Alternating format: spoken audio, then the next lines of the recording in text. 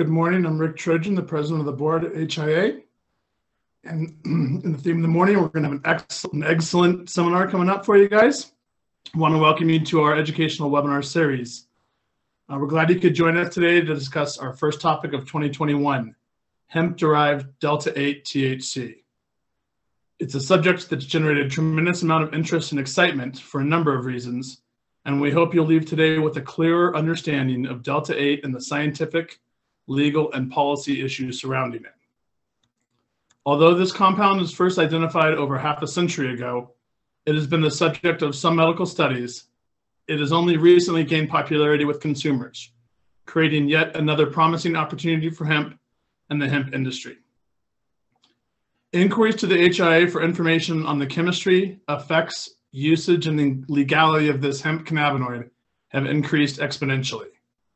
So it was an obvious choice for the topic for the first of our 2021 educational webinar series, a free service to the industry we intend to offer all year long. As the nation's foremost hemp-centric trade association, we believe in sowing the seeds for a thriving hemp economy by leveraging our most valuable resources, the expertise of our members. We asked two of our members, Vicente Sederberg and Industrial Hemp Farms, both established leaders in their fields, to join us today and share their knowledge and insights on Delta-8-THC. Thank you very much to Matt Guenther from Industrial Hemp Farms and Shawn Hauser of Vicente Sederberg for their generosity in helping us out today. Speaking of lawyers, full disclaimer, this webinar is for educational services and is not legal advice. There are legal risks in commercial activity related to Delta-8-THC. Any company engaged in such activity should consult with legal counsel to address the applicable state and federal laws. HIA, its members, affiliates, and associates provide educational content only and are not responsible for the independent decisions based upon the opinions outlined in this presentation. So before we get into it, we had quite a few questions submitted. We'll take questions obviously submitted during the presentation in the chat and ask them time allowing after the presentation. But we have some frequently asked questions we want to cover before we make the introductions to Matt and Shawn. First, what is Delta-8? Delta-8 is a naturally occurring cannabinoid in the cannabis sativa L plant. It has been shown to have medical value since the mid-1900s. According to US patents, it's of note that CBD is typically 2% dry weight of hemp chaff. Delta-8-THC is approximately 0.2% dry weight, and Delta-9 is approximately 0.1%. How is Delta-8 manufactured? There are multiple methods of converting cannabinoids into Delta-8-THC. The primary method is from hemp CBD conversion process. Is Delta-8 legal? The 2018 Farm Bill removed all cannabinoids from the controlled substances list, including Delta-9 THC less than 0.3 on a dry weight basis. Delta-8 is not specifically scheduled as a drug on the current Controlled Substances Act. Is Delta-8 just Delta-9 light? No. Delta-8 is an entirely separate and unique minor cannabinoid found in hemp, not unlike CBC, CBG, or other minor cannabinoids. It is a more stable compound than Delta-9 THC, which can convert into CBD. And finally, is Delta-8 THC calculated in the total THC limit defined by the USDA? The USDA's final rule does not account for Delta-8 THC in total THC limit for compliant hemp. So with that, I'll make the introductions to our real stars of the show, the experts, Shawn and Matt. Matt Guenther has been professionally involved in the cannabis industry for the last 6 years, helping to guide Industrial Hemp Farms, one of the country's top vertically integrated hemp farming and CBD wholesale companies, for the last 3 years. He recently co-founded the American Cannabinoid Association, which allows him to follow his passion, applying science to cultivate the future of the cannabinoid industry, both domestically and abroad. Shawn Hauser. Shawn's the partner at Vicente Sederberg and chair of the firm's hemp and cannabinoid department.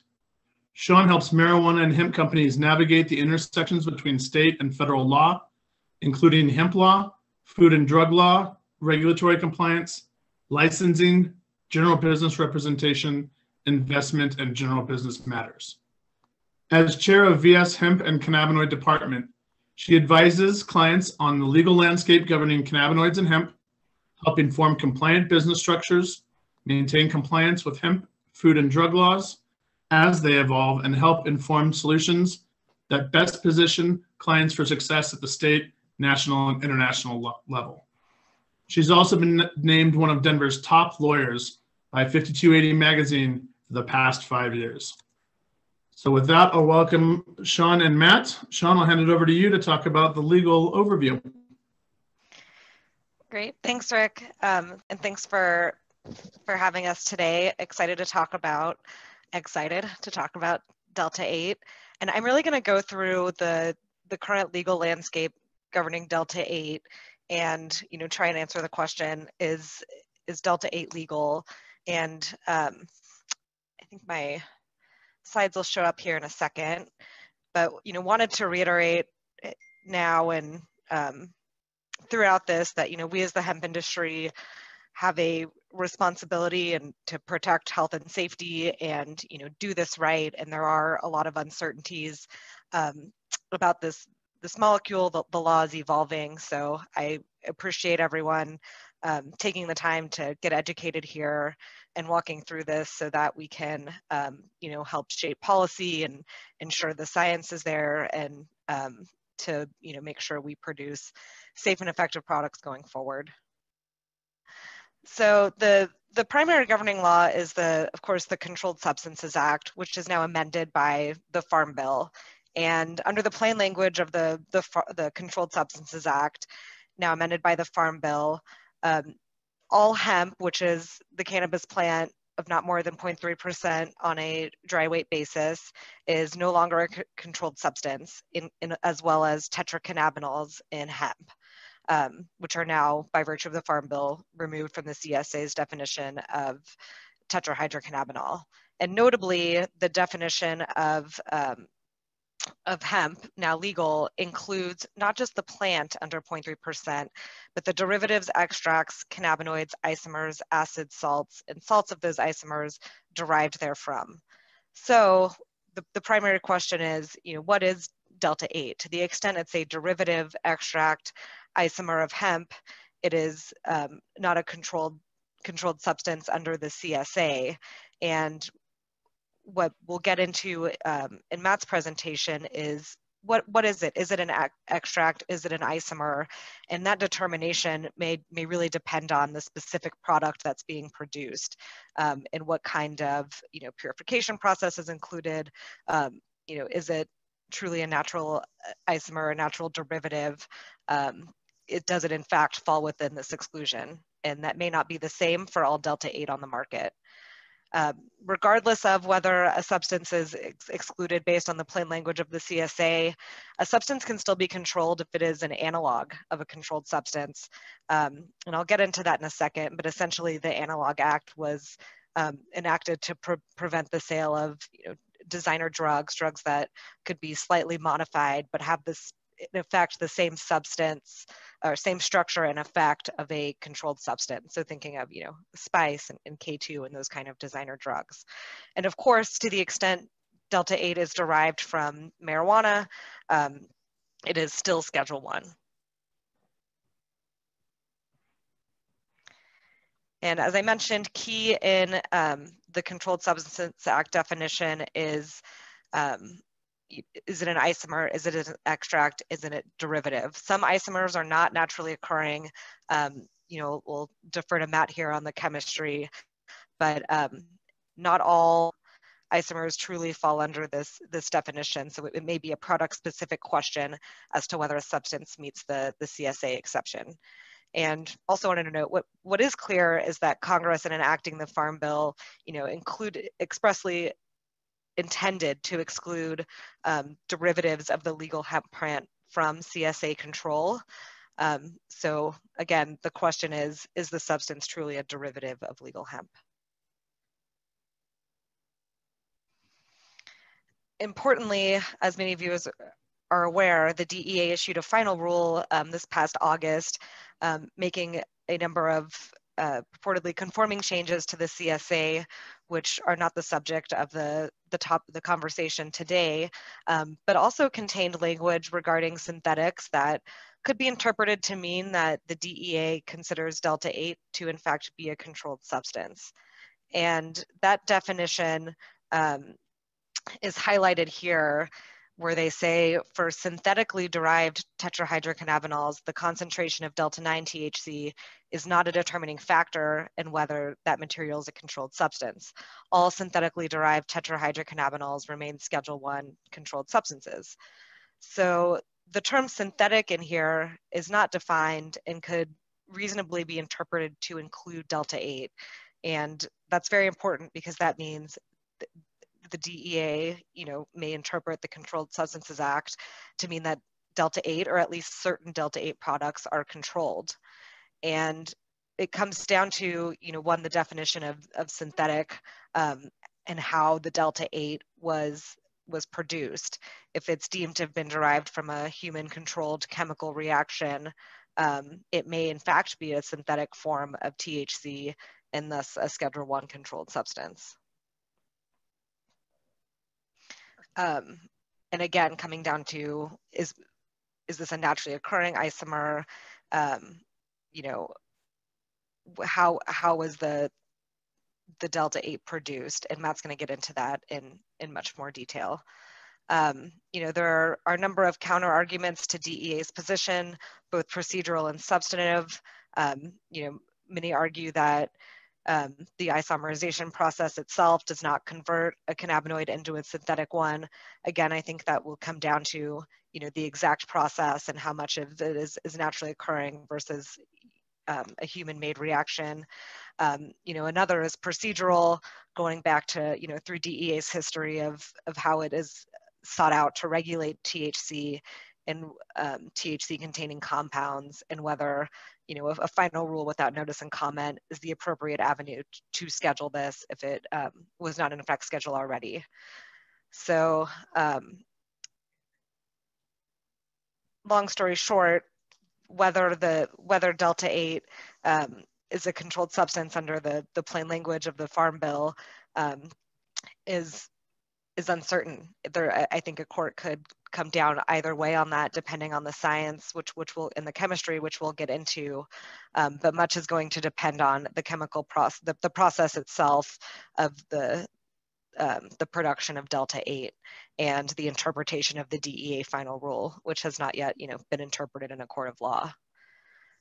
Importantly, the Federal Analog Act of 1986 also applies and would render a substance controlled when intended for human consumption if that substance is both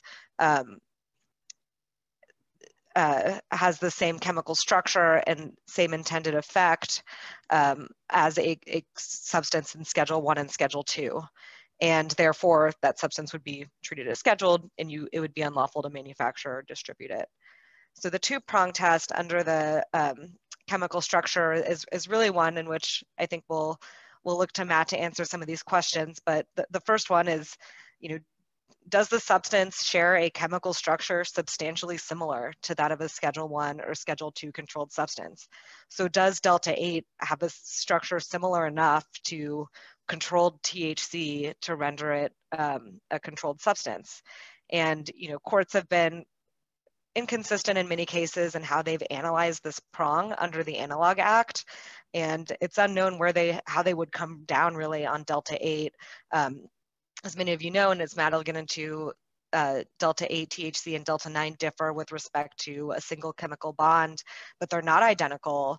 They do have actual and perceived chemical and pharmacological similarities, but they also have some differences. DEA in its recent resource guide lists Delta-8 as another name for THC, which indicates that at least DEA has come to the conclusion that it deems Delta-8 to be similar enough to use the same terminology as THC.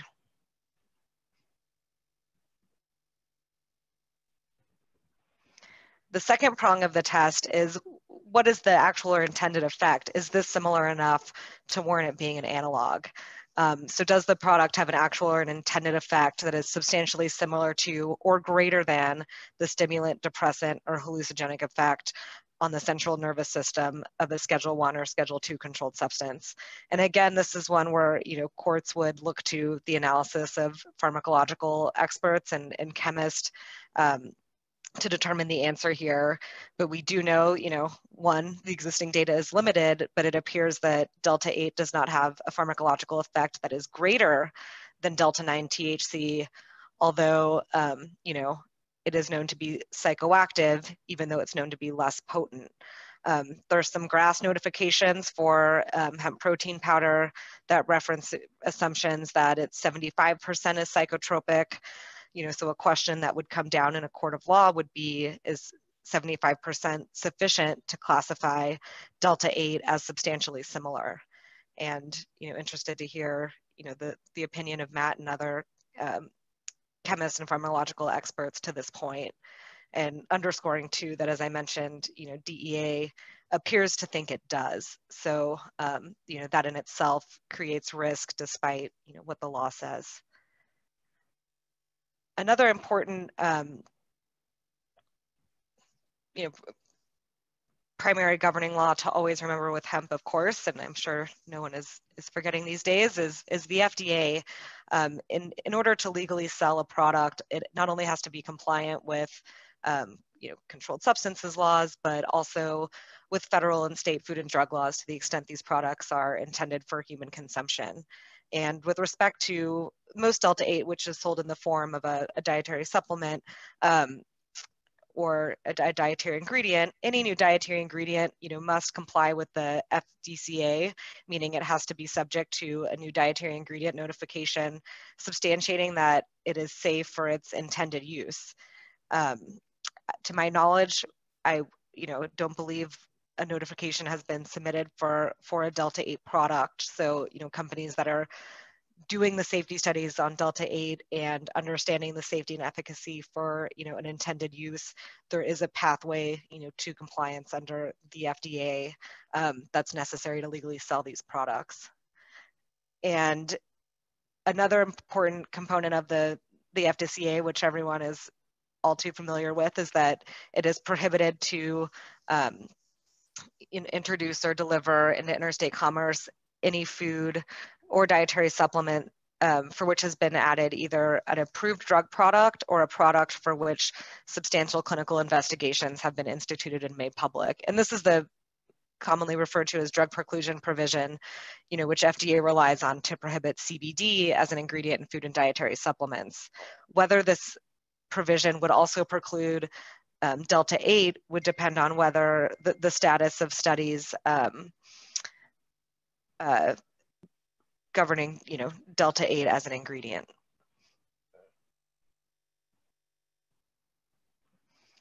And to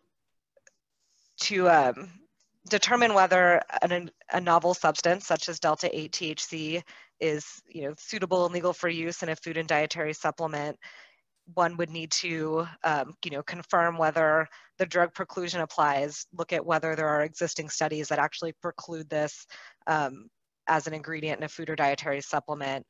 And then second, if not, you know, whether the substance is compliant with FFDCA requirements, demonstrating the safety and efficacy of the ingredient under its intended conditions of use. And those steps must be done as a pre-market step to, you know, marketing and selling this product. For food products, I'll go over this quickly. You know, the legality depends on whether the substance has been, you know, used in food, you know, prior to 1958, probably not applicable here for Delta-8, you know, or if it's generally recognized as safe for its intended use, to my knowledge, is not for Delta-8 or is allowed pursuant to a food additive regulation. So there doesn't appear to be, you know, a legal pathway for food under the existing, or for Delta-8 in food under the existing framework. So that's something companies will need to, the legal pathway the companies will need to pursue if it seeks to include Delta-8 in food. For dietary supplements, which are the most common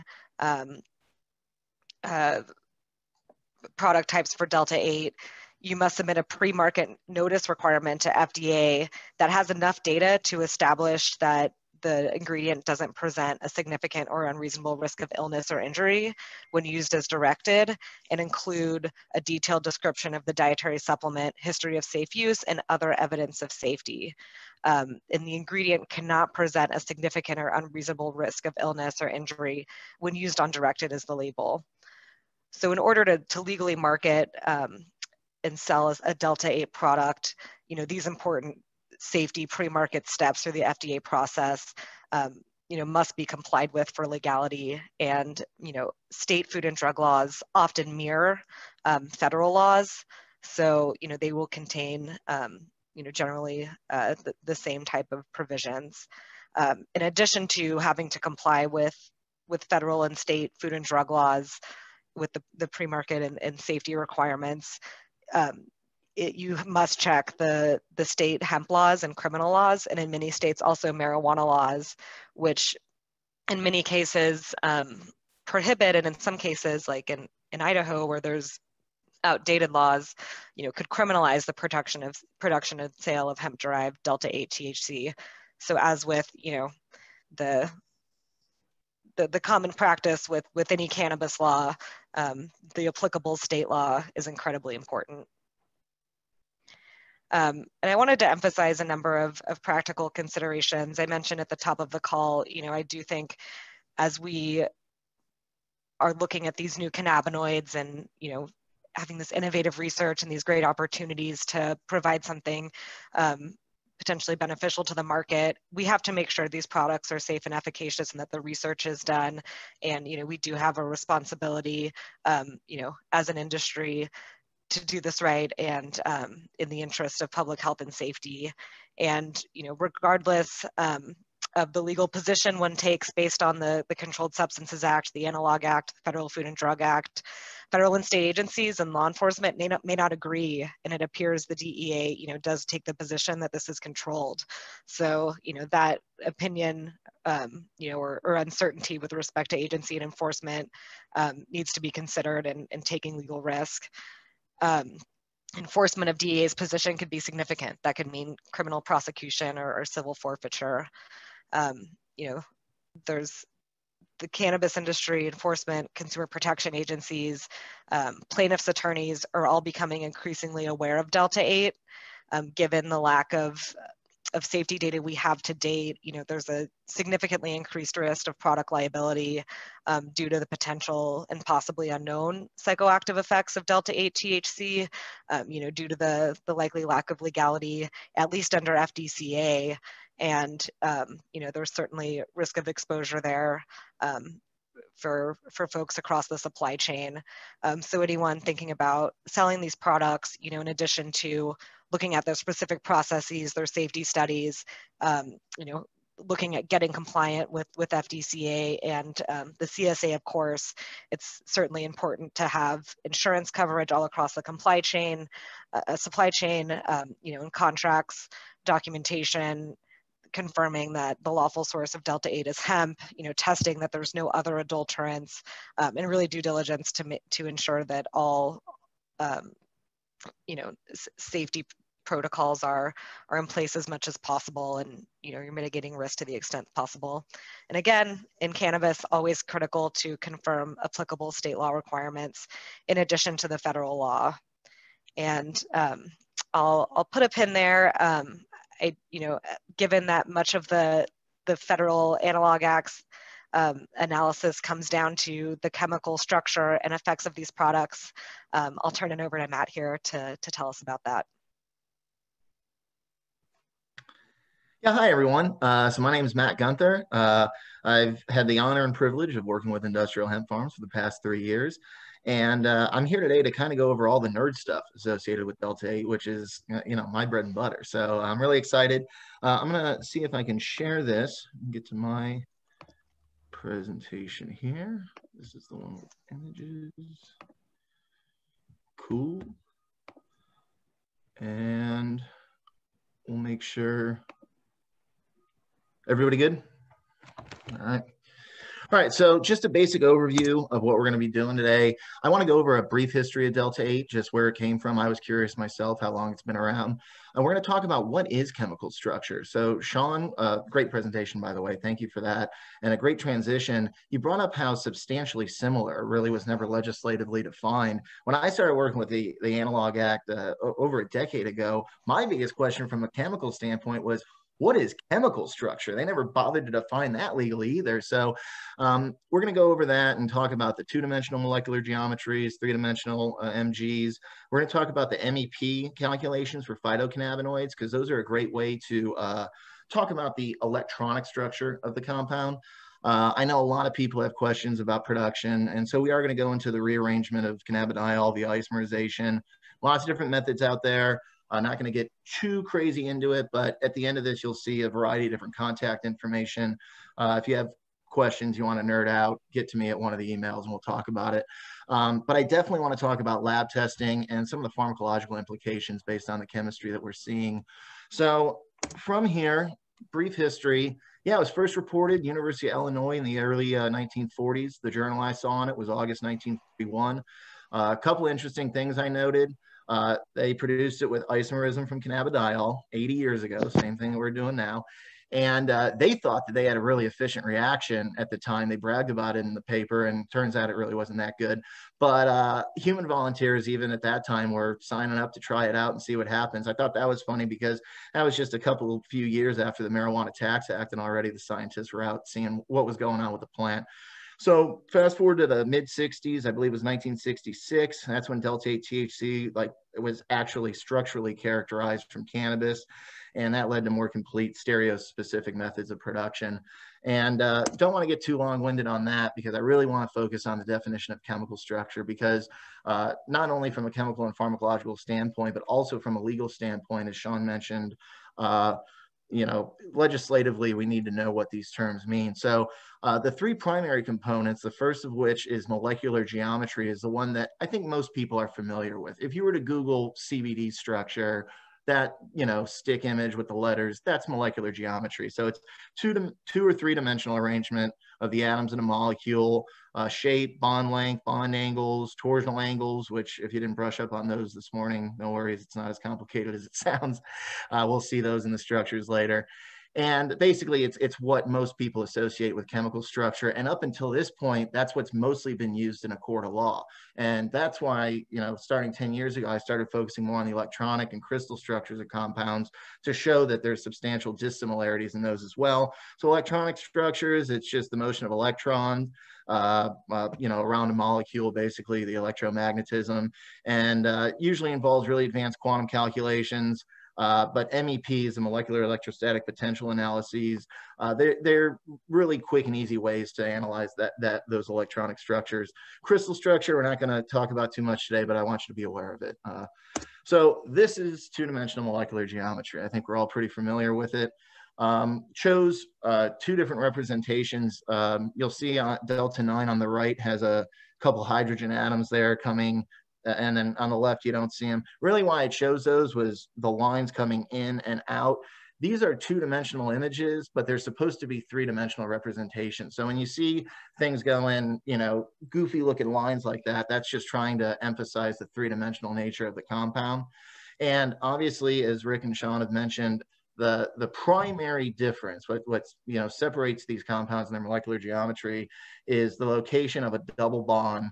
You see in that top left ring system. So Delta-8-THC, it's between the 8 and 9 positions. Delta-9-THC, it's between the 9 and 10 positions. So depending on the chemical, there's always a numbering system to tell you, what is what. It depends on the different ring systems you're dealing with. So I don't want to get too long-winded with that there. What I do want to explain, and I think this is important because I know there's people with different knowledge bases of chemistry here. I just want to make sure I'm on time. When you're looking at these structures, the bottom right of each compound has what's called a pentyl chain. That zigzag goes down, up, down, up, down. I know, just looking at things chemically, that is 5 carbons and as many hydrogens as it needs to be stable. That top left, I know that's CH3 because it's a carbon as many hydrogens needs to be stable.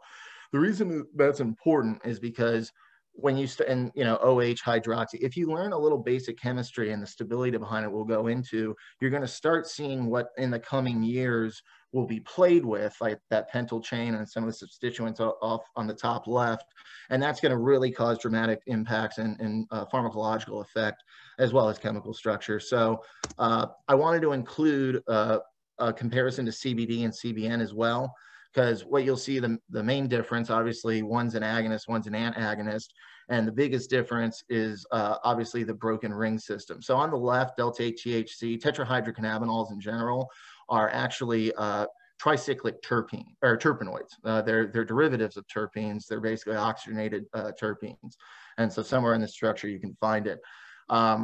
The reason that that's interesting, tricyclic 1, 2, 3 ring systems.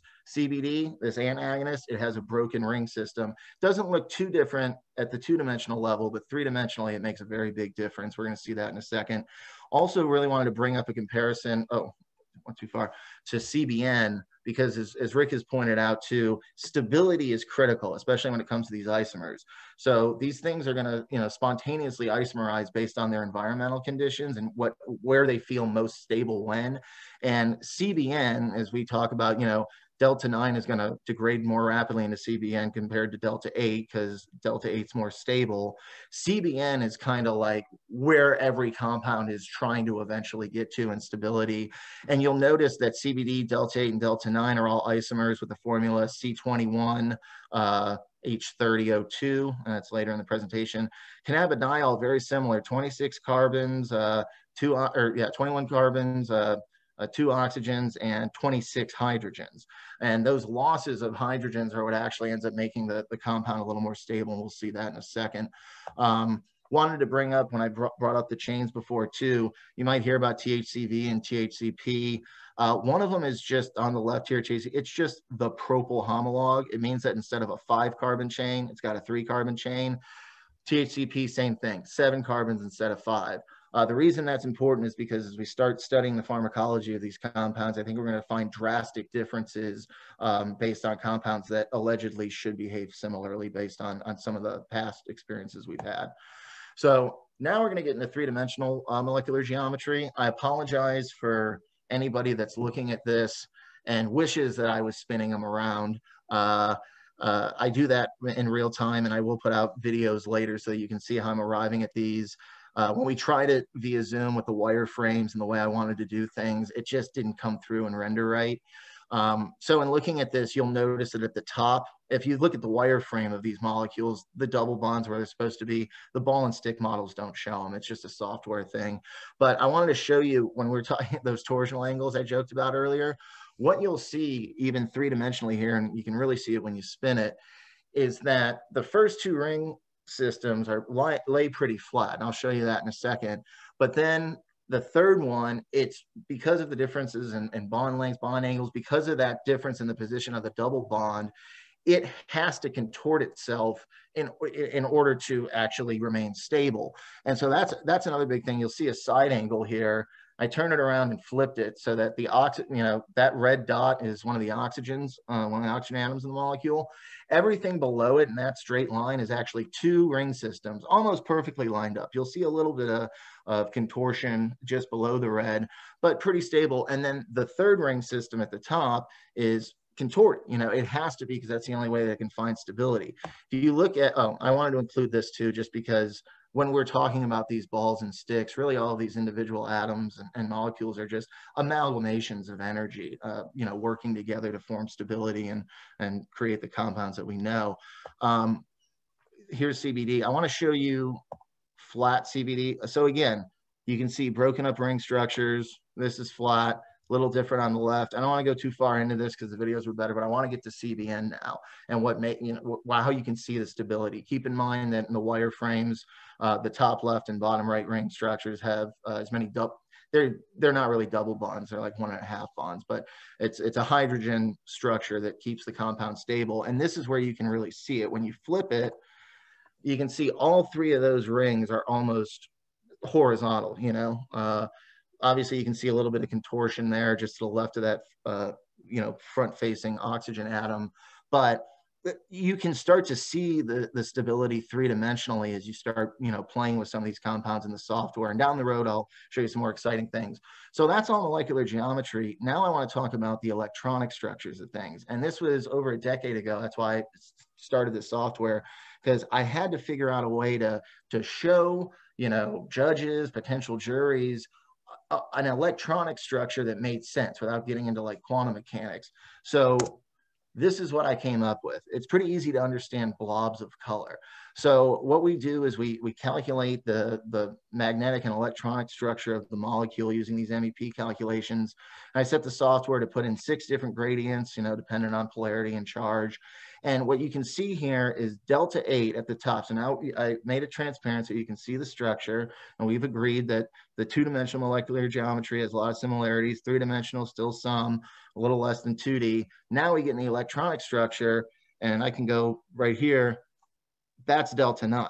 So again, we can still see some similarities around the oxygens as we would expect. The polarity is a little more increased. But this is really interesting when it comes to a substantial similarity standpoint is, let's say, I was a fan of Impressionist paintings, right? And I wanted a Monet in my living room, but I didn't have that kind of money. So I hired somebody to make something that was substantially similar. And if I showed them this picture and they then delivered this one, I'd say, hey, great work, but it's not substantially similar to what I ordered. I don't want to hang it in my living room. So obviously I included, and when I have the videos and I'm doing this real time in 3D, it's a lot more impressive because you can see just how different they are three-dimensionally, because the other sides of the molecules that you can't see are pretty different. The idea is that the shape and polarity of these electronic structures, there's a solid argument to be made that they're substantially dissimilar, but again, that's for the courts to decide. So if you want a side-by-side comparison, that's a pretty good one. I also included the MEPs for CBD and CBN in case you're noticed. Obviously, down the road, and there's a lot more calculations to do, but I think we're in our infancy of understanding the pharmacology behind some of these electronic structures and why some are producing agonism versus antagonism at certain receptors. And the pharmacology part's coming, so we'll get there soon. Definitely want to talk about production rearrangement via isomerization. I know that there's a lot of people using a lot of different methods. The labs I source from, there's 3 different methods that I really like, and I've encountered numerous other ones and just not as educated about them, but I am educated about the chemistry behind them. People are kind enough to invite me in their labs and nerd out with me out of respect for them and their intellectual property. I don't want to go too in depth with it. Again, if you want to contact me personally, we can talk about it, but I do want to go over just the basis of what's occurring. So let me see if I can move this here. Get this out of the way. Yeah. Sorry about that.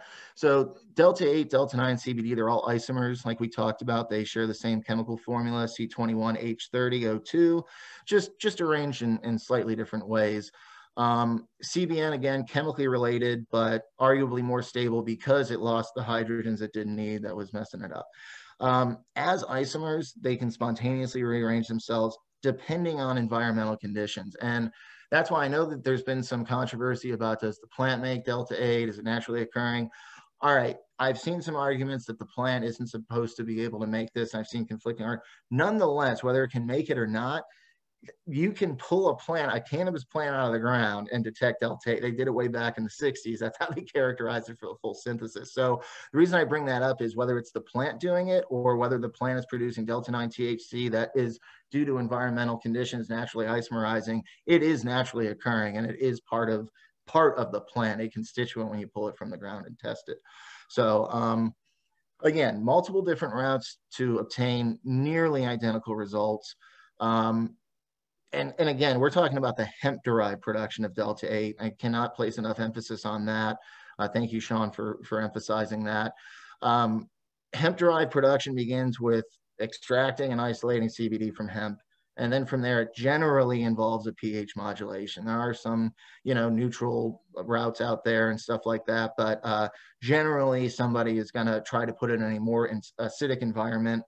And in the presence of, the right concentrations, right conditions, it does it itself. We're not doing much of anything. It just spontaneously starts isomerizing into a combination of tetrahydrocannabinols the same way it did in 1941. And then that's, again, they had a mixture of a bunch of different type tetrahydrocannabinols there. Obviously, we've gotten much better over the years of getting exactly what we want out of the product. So anyway, there's always talk about color, and this is one of the things I want to talk about. The different acids, different catalysts, which at times are acids for these reactions, and different post-wash methodologies are all going to contribute to the final color. The reason I bring up color, you're going to hear a lot of people ask questions about bleach. Oh, I heard they're bleaching it and stuff. And when I hear bleach, I think of hypochlorite ions in solution. Same when I hear ammonia, I think NH4 plus ions in solution. What you may be hearing more about, I hope, is bleaching clays, which have been used in a variety of industries for a variety of different similar reasons. I hope that's what if anybody's putting hypochlorite ions in this stuff, get them out of the industry. So, all right, so lab testing. This is one that a lot of people have trouble with. I included the kind of the basis of chromatography and mass spec. I don't claim to be an expert on either one. I'm much more familiar with mass spec, but my brother's a chemical engineer, and so he wouldn't let me live unless I fully understood chromatography at some point in my life. So it is pretty simple. It's as simple as dissolving a fluid or dissolving your product into a fluid, which can be a gas, a solvent, water, you know, methanol, ethanol, whatever. That's your mobile phase or phases. And it carries through a column. And basically that column, the stationary phase, it's something that different compounds want to stick to for different amounts of times, basically different binding affinities. And so like how long that compound or that, you know, that test sample is in the column is what we refer to as retention times. And mass spec, like I said, you're just breaking the molecule apart, either bombarding it with electrons or hitting it with energy. And it breaks up in its constituent ions, you know, its fragments. And at that point, you got a puzzle piece and you just put together what more than likely the structure is going to look like. So a combination of chromatography and mass spec will yield your results. Gas chromatography used to be more common. Most people have switched to liquid chromatography. HPLC is high performance liquid chromatography. And that's because, as most of us know by now, gas chromatography, which is run around 300 degrees Celsius, you know, that's more than enough energy to decarboxylate the compound. And, you know, my personal opinion is that THCA and Delta-9 are two different compounds and should be quantified as such, but I don't write the laws. So I'm playing ball with what they say. I do want to note that, again, I believe that we're in our infancy for testing and testing methodologies. I don't believe that the industry will be as successful as it could be if we just keep limiting ourselves to chromatography and mass spec. I think over the next 2 or 3 years, you're going to start to see a lot of testing solutions that don't require 2 and 3 day turnaround times and really, I guess, less of a margin of error. And, you know, throughout the 2 and 3 years, you know, we can talk about it and, you know, talk more about what I think the future holds. The reason this is important is not only are you guys, you know, potentially buying, selling products, transferring them across state lines. So of course, you don't want anything to be hot, but there's also some drug testing implications. So just to basically tell you what is causing the problem between Delta-8 and Delta-9, which has since mostly been fixed, it's the fact that they do have similar retention times and they do have similar post-ionization molecular fragments. And that's why, you know, a lot of labs are erroneously reporting Delta-8 as Delta-9, because if their equipment or their softwares aren't calibrated, they're not going to get those peaks are too close. Same thing with CBC and D10. We're seeing a lot of that right now as well. One of the things, most of the labs have gotten better. I kind of like the fact that they're making labs register with the DEA and making it easier to do so, because I do want, you know, the calibrations are very important to what we're doing in research and development. And it's very important too with drug testing, because I know there's a lot of people that talk about this, blah, blah, blah. Here's the science behind it. When you take a drug test, like usually a dipstick test, it's programmed to test for the presence of the drug and its metabolites, right? And so obviously Delta-8 and Delta-9, it could definitely trick a test. I could see that happening just because obviously if the peaks on chromatograms are that similar, how's a dipstick going to test it? When you send it into a lab, we've had confirmation personally, if the lab is capable of separating Delta-8 from Delta-9 and the Delta-8 metabolites from Delta-9 metabolites, you're fine. But if that lab isn't calibrated to do that, then they're going to think they're looking at D9 and D9 metabolites, and you could find yourself in a bad situation. And above and beyond all things, you know, the reason I'm in this industry is to try to help and try to move our society forward. You know, I don't want to see anything bad happen to anybody. So I just wanted to be candid about that.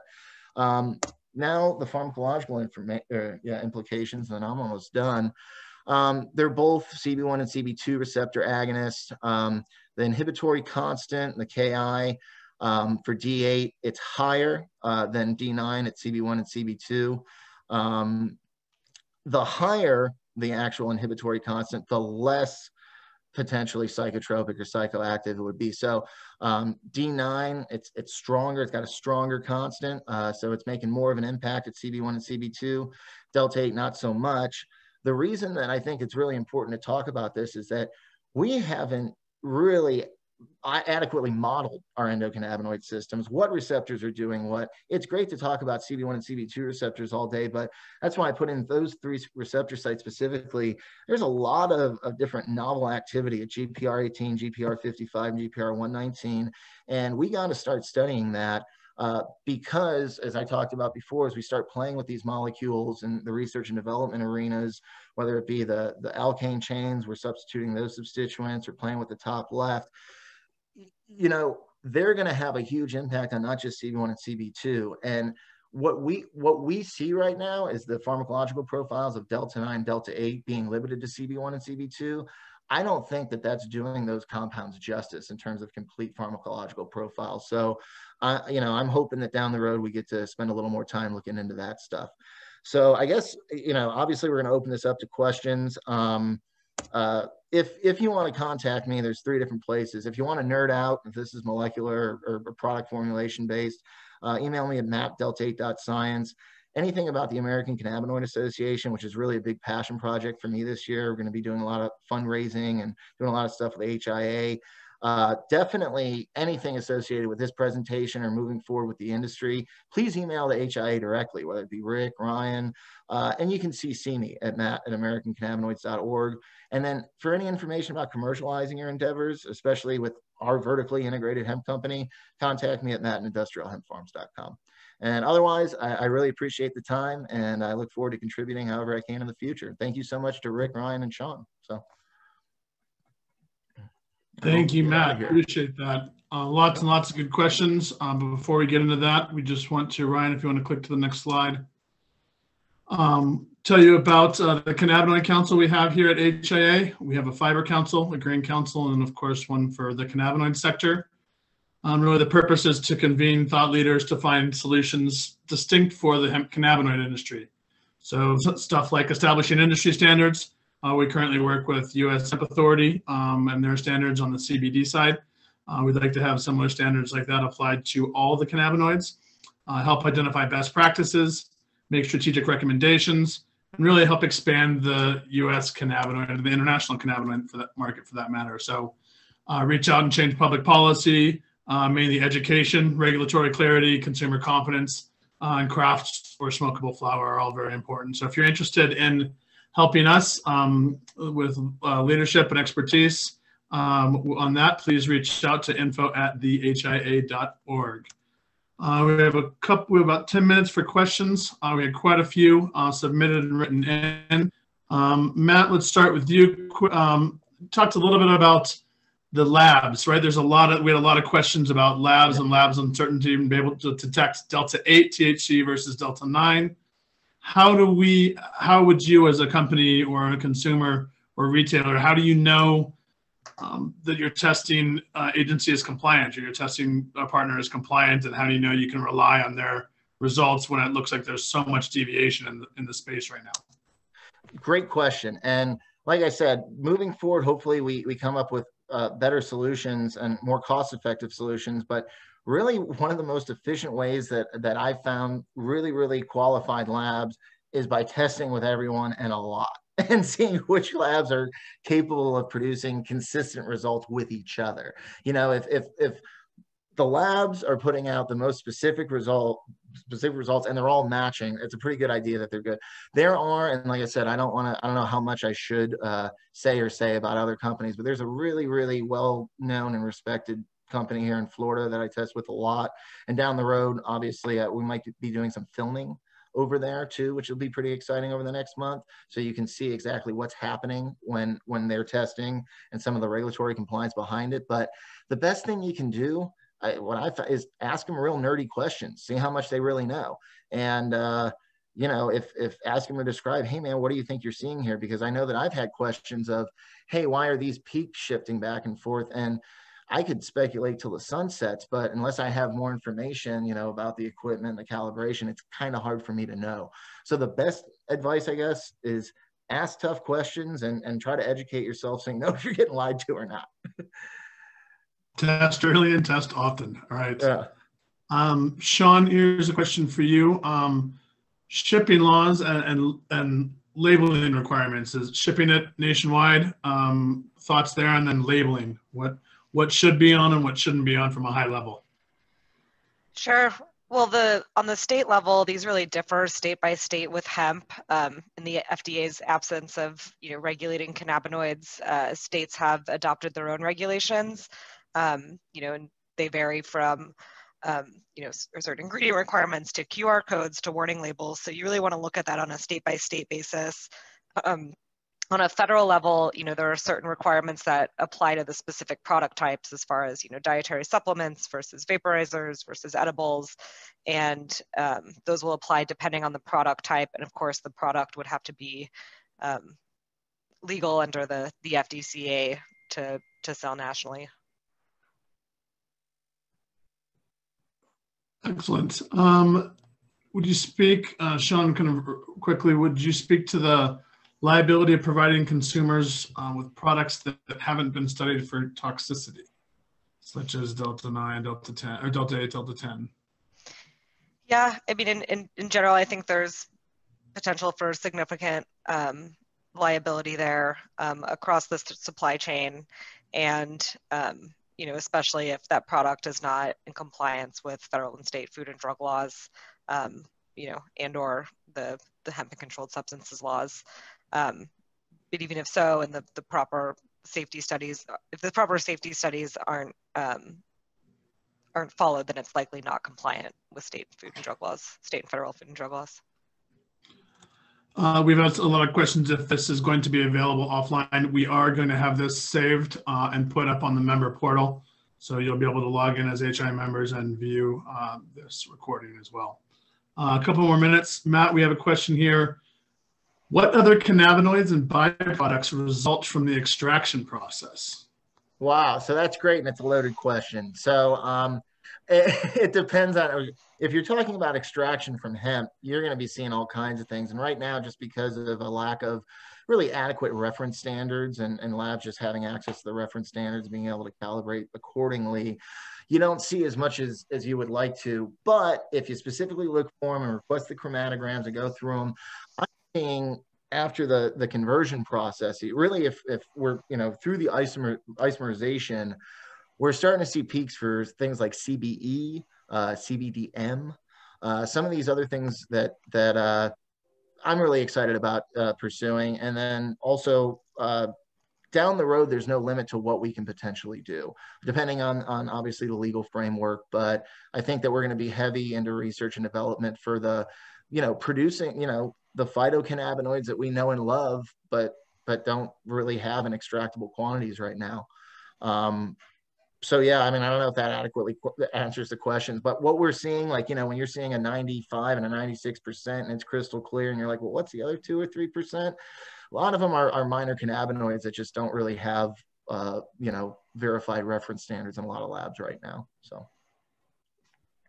This is a question for both of you, and this is, I think, a general great question for retailers or wholesalers. There's so many companies right now, right, jumping on board. If you look online, selling Delta-8. What are the top things to look for to ensure you're getting quality products? Let's start with Shawn. Let's start with you. Maybe the top couple of things, and then Matt, your perspective.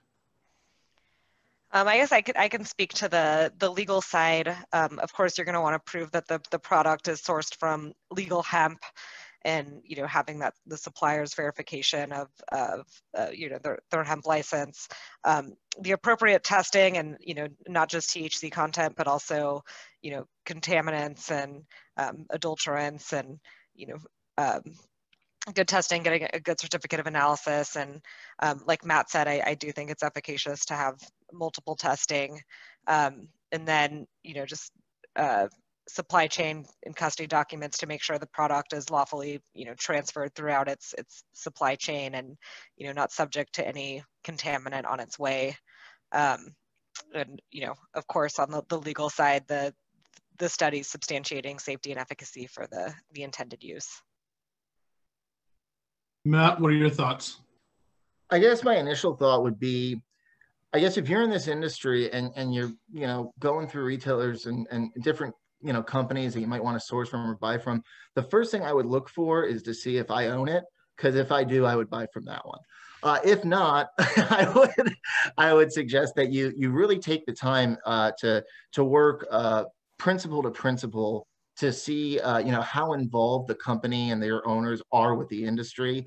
Are they just somebody that was trying to throw some money at something, or are they really passionate about it? Because I know myself and all the people we work with at IHF and all the people we're lucky enough to network with and the HIA, we're really committed to doing the right thing. And it seems to be that when people are committed to doing the right thing in this industry and for the right reasons, they get the best results. So I think the integrity is the first thing I look for in any company, knowledge and integrity. So. Excellent. Let's see. How are you ensuring that byproducts of Delta-8 isomerization, right, are safe for consumption? How do you assume that Matt, I guess in this example, other 2%, how do you assume that is, or do you assume that that's safe for consumption? Well, one of the things to consider is that, in view, and it's different for each person or whatever, but I have the luxury of actually looking at the chromatograms too. So, I know that they're testing for specific things, but it's pretty clear if something goes wrong. You know what I mean? If you're getting up to a certain thing, and again, that's something I can probably speak a little more to in depth when we have a little more time. But yeah, there's, based on every chromatogram I've seen that I've ever sold before I release product, we're very good. And I can actually, that might be a good next presentation is how I come to that conclusion. So. One final question. Does the HIA endorse Delta-8? Recall in 2015, the HIA shunned CBD. Thoughts? So the mission of the HIA is to advance the hemp economy and educate the market for the benefit of the members, the public, and the planet. So the recent growth of the hemp-derived CBD market not only provides economic opportunity and new market access to hemp farmers, processors, manufacturers, distributors, and retailers. So it's our belief as a board and as an organization that access to safe, legal hemp-derived Delta-8 and other cannabinoids is important for the continuing industry expansion and for the stability of the industry. So we are excited for these markets to continue to develop. Again, we welcome you guys to join the Cannabinoid Council and have conversations with us, help us set strategy moving forward, help protect and expand these markets. You can find info at thehia.org. For that, wanted to take a moment again. Thank you very much, Matt with Industrial Hemp Farms and Shawn with Vicente Sederberg for your time and expertise. Thank you everyone for joining. Again, we'll post this up on the members portal at thehia.org. Thank you very much. Have a great day. To learn more about the Hemp Industries Association and to become a member, go to www.thehia.org.